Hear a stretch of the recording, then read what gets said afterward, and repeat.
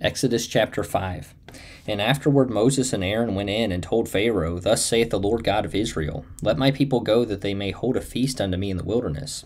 And Pharaoh said, Who is the Lord, that I should obey his voice to let Israel go? I know not the Lord, neither will I let Israel go.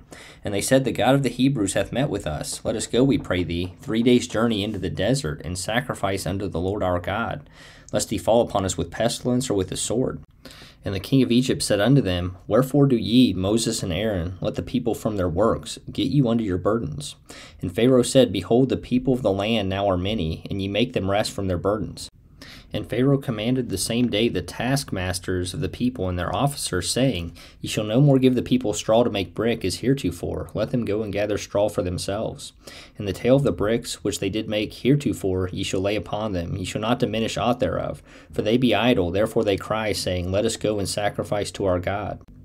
Let there more work be laid upon the men, that they may labor therein, and let them not regard vain words. And the taskmasters of the people went out, and their officers, and they spake to the people, saying, Thus saith Pharaoh, I will not give you straw. Go ye, get you straw where ye can find it, yet not aught of your work shall be diminished.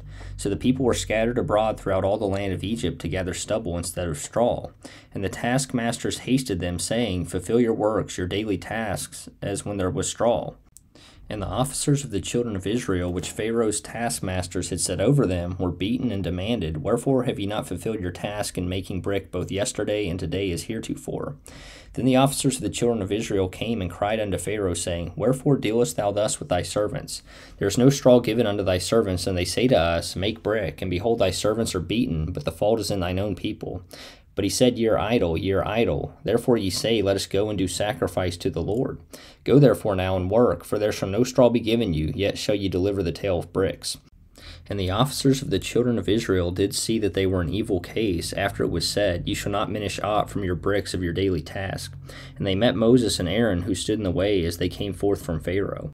And they said unto them, The Lord look upon you and judge, because ye made our Saviour to be abhorred in the eyes of Pharaoh, and in the eyes of his servants, to put a sword in their hand to slay us. And Moses returned unto the Lord, and said, Lord, wherefore hast thou so evil entreated this people? Why is it that thou hast sent me? For since I came to Pharaoh to speak in thy name, he hath done evil to this people, neither hast thou delivered thy people at all.